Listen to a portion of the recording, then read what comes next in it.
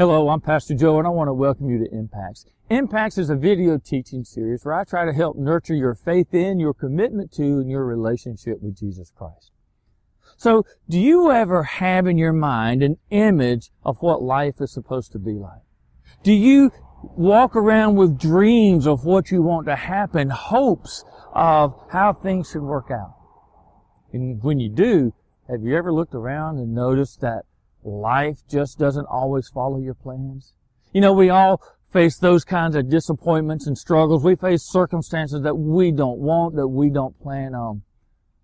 But the good thing is that as Christians, we need to remember we don't face those times alone.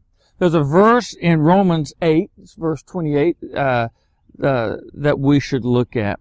And we know that in all things God works for the good of those who love Him, who have been called according to His purpose.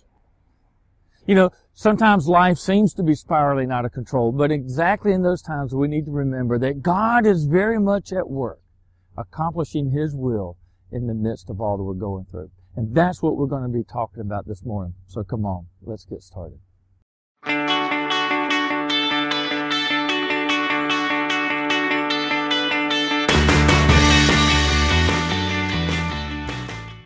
You know, one of the most prolific hymn writers in the history of the church is a lady named Fanny Crosby. It is said that Fanny Crosby wrote over 8,000 hymns. 8,000 hymns. That is amazing. But what is even more amazing is when you think of her life. You see, when Fanny was like 6 weeks old, she underwent surgery. And because of the incompetence of the doctor, because of a mistake that this man made, she was left blind. Because of his error, she was left to live a life in darkness.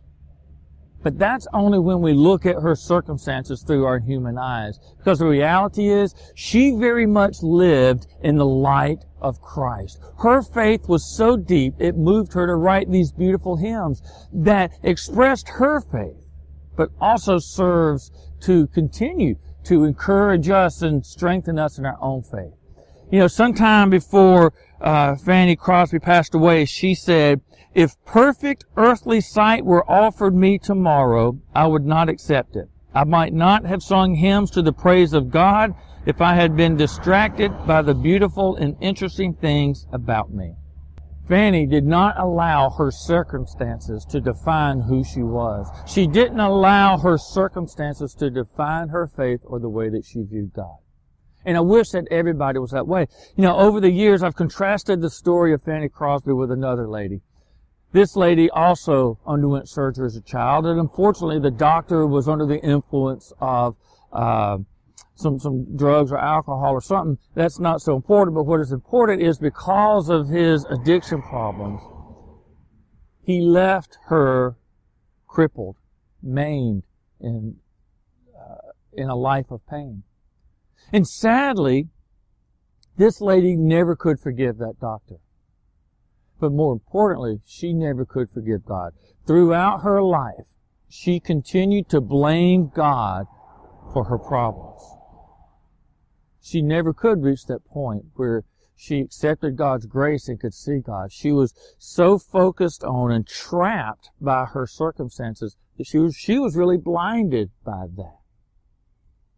You know, we face things that don't go our way, but we have to be careful not to allow those circumstances to define the way we see the world around us. We need to trust and know that God is very much at work, even when things are not going the way we want.